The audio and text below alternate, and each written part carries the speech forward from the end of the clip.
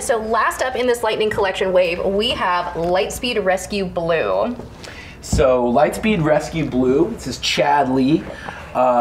It's super exciting to be able to bring you, rescue ready, awesome Ranger power. Comes with a Rescue Blaster, in both modes, both the Rescue Blaster mode and the Rescue Baton. And it's got everything that you love about the Lightning Collection, right down to the the belt buckle, all the details that you love. It's got the pinless legs. So those of you who are following along, we're trying to incrementally improve our figures whenever we can, and being able to bring this to life is really, really cool. And again, it's a whole nother season for you to collect.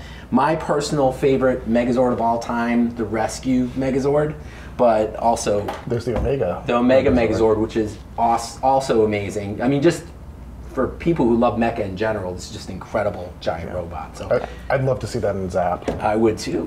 Yeah. I would too. Very cool. And I'm always, whenever I look at all the Power Ranger figure offerings and what comes in a Lightning Collection box, I always get so excited about all the blast effects. I know that they are classic. They are part of what is offered for Lightning Collection. The sword ones especially, I think, are pretty fun. I love the way that they kind of wrap around all of the longer sword-like weapons.